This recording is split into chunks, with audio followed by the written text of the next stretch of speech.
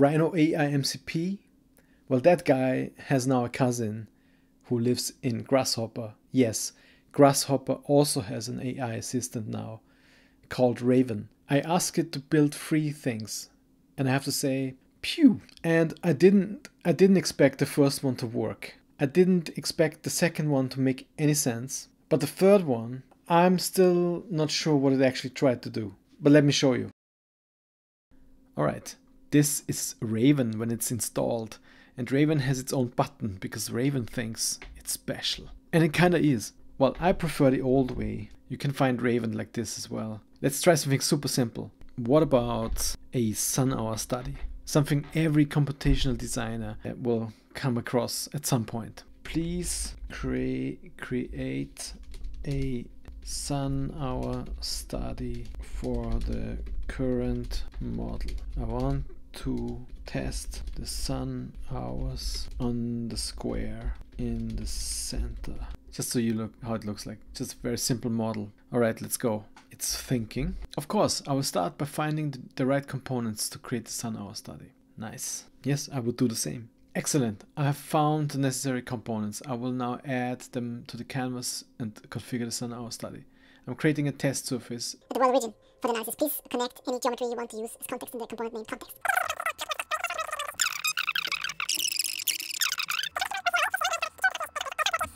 Let me know if you need anything else. That is pretty awesome. Now let's have a look.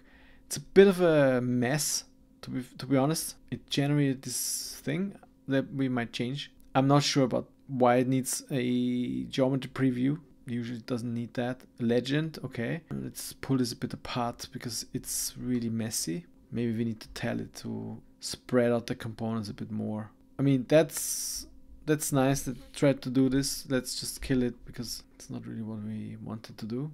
Okay, grid size 1 meter. That's all good. Here it created like a generic, or like a, yeah, created a proper location with time zone and location. Pretty good. Here it didn't put anything, so I assume this will be a whole year. Let's check.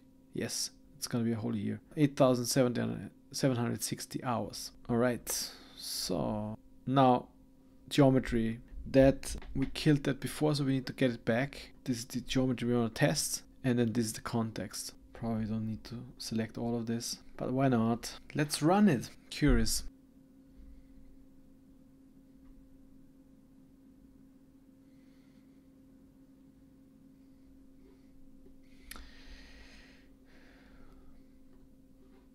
Really without any issue, I have to say. I'll just turn off the preview here so it doesn't disturb our view. I will also turn off the sun path. And here we are. We have annual sun study. Pretty decent. It's everything there, including some simple legend. I have to say, it's clean, it runs, it's correct. But here's the thing. If you didn't write this, would you still know where to look when something feels wrong? Honest question.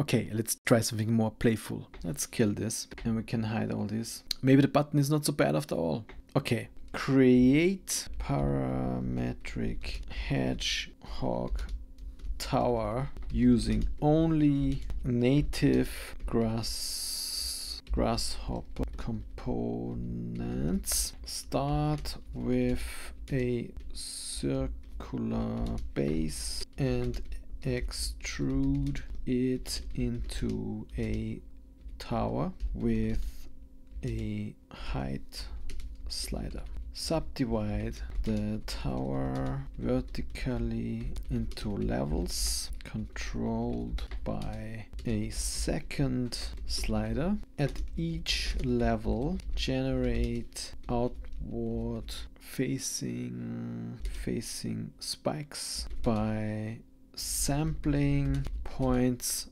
on the facade. Use surface normals to orient the spikes. Each spike should be a cylinder with randomized length. Thickness controlled by a slider called chaos. Make sure the spikes always point away from the tower. Group each logic block clearly. Keep the definition clean and compact and readable. All right.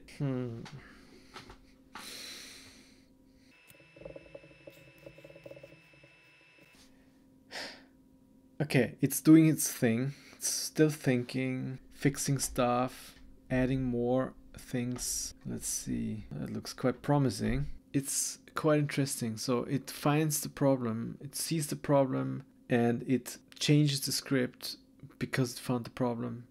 I mean, it's pretty much like a person trying new things. The script, I will add a chaos slider to control the randomization. Nice. Okay. Okay. The hedgehog tower is complete. The script is organized into logical groups for clarity. And a custom preview has been added for visualization. Please let me know if you would like any adjustment or have other tasks. Let's see. Let's have a look. I mean, it's not very organized, I would say. Let's have a closer look here. What can we... This is just a color. Okay. Number of levels. I mean, great. It's added the chaos slider. Spike generation. Point and normal generation. Okay. Tower generation. Interesting. I'm wondering if we can turn things off. Oops. I think we can turn all of this off because it generates its own material. Okay, let's have a look. Okay, it can shrink. Radius, not bad. Did we ask for radius? But yeah, it's great. Tower, spikes per level. I mean, it's actually more stuff than what we discussed. It's just a bit messy, that's all. Okay, spikes per level, numbers of levels, yes, and they're all random. It's random. Chaos. This is the length. I mean, so yeah, this is fast. It's confident, and I'm impressed. It's probably not exactly what I would have made, although I have to say it doesn't care. Pretty crazy. The only thing is what's not working, and I can see it now, is that the randomness it's random, but every floor is the same except for the last one. Very strange. So this not completely perfect, but you know, I wouldn't be able to do this in like less than a minute. Now the question is, who made it? Who made that? Is it me or is it AI? Who is the author of this script? I think that's the fundamental question here. I mean, would it be the same if I just copy a script from somebody? Okay, last one. This will be the ultimate test. Promise. All right, let's see. Create a recursive subdivision system for a surface using only native Grasshopper components. Start with a base surface, ideally a topography. Subdivide it into 4 smaller surfaces. For each resulting surface, check if its area is below 2.5 meter square. If yes, subdivide it again. Repeat the process for multiple generations, controlled by a depth slider. Okay.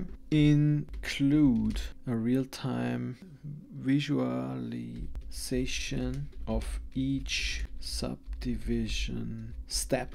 Do not use plugins like Anemone, which I don't have anyway, or Hoop Snake. Only core Grasshopper tools. Keep the definition compact, clean, and grouped by function.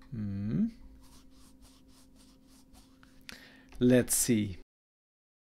I expect this will think a bit longer. Of course, Of course, I will create a recursive surface subdivision system using only native Grasshopper components. Since loops are not available, I will simulate the recursion by chaining a series of subdivision modules. But that's not what I'm asking for. Okay, let's see. Excellent, the components are available. I will now change it into a second iteration. It's not exactly what we asked for, because I want to have a slider. Okay, let's see. Oh no, okay, it's not finished yet. Which random seed? I don't need a random seed. Random subdivision logic. Still thinking. It's figuring it out. It appears my last attempt to modify the cluster failed due to the data mismatch in the stream filter component. I cannot handle a list of gates to filter multiple streams simultaneously. My apologies. I will use a more robust method using data trees. Okay. I'm not sure if it's finished or not. I think it's just hanged itself. Or maybe it's done. Or maybe I ran out of tokens. Okay, there's a bit of a chaos, to be honest. Oh, there's a big... Okay, I see. Return to parent. Okay. So there's quite some logic in there. But it didn't really work out. And I think it stopped. It stopped, and then now I have to buy tokens, which I will not. Of course, that was a bit unfair, because... You see, Grasshopper doesn't have a way to generate recursions natively. You would need a plugin, or you need to code inside Python or C#. And that's the only reason why it didn't work. But imagine Raven starts to use Python scripting in here. What then? So Raven one day will know where it needs to use this. Well, I thought today I would get some answers, but it really just opened many more questions and doors, and I don't know really what's coming next. Only thing I know, AI gave me a sty today. I hope you have a good night's sleep. See you in the next video. Ciao.